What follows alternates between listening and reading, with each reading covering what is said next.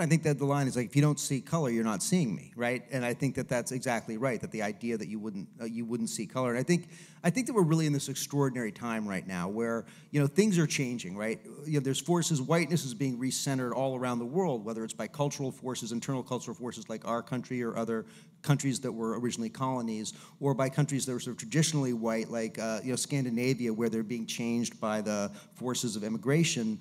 And white people have to grapple with it. I think we talked a little bit before the show, earlier, a little about this idea that white people like to talk about inclusion, when really things are it's not about including you into an existing structure. The demographic changes happening in this culture right now are transforming it. And I think that's one of the things you're seeing in the political race is people's response to that, is not knowing what that means for them. And it's a great unknowing, and it creates a lot of anxiety.